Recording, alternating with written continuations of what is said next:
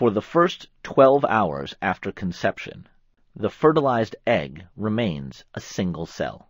After 30 hours or so, it divides from one cell into two.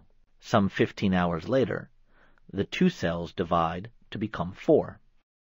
And at the end of 3 days, the fertilized egg cell has become a berry-like structure made up of 16 cells. This structure is called a morula, which is Latin for mulberry. During the first 8 or 9 days after conception, the cells that will eventually form the embryo continue to divide.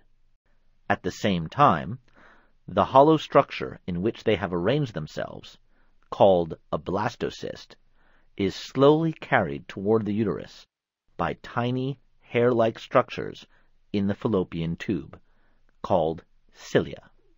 The blastocyst, though only the size of a pinhead, is actually composed of hundreds of cells.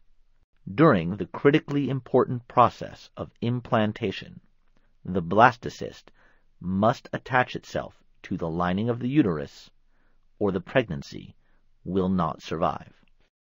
If we take a closer look at the uterus, you can see that the blastocyst actually buries itself in the lining of the uterus, where it will be able to get nourishment from the mother's blood supply.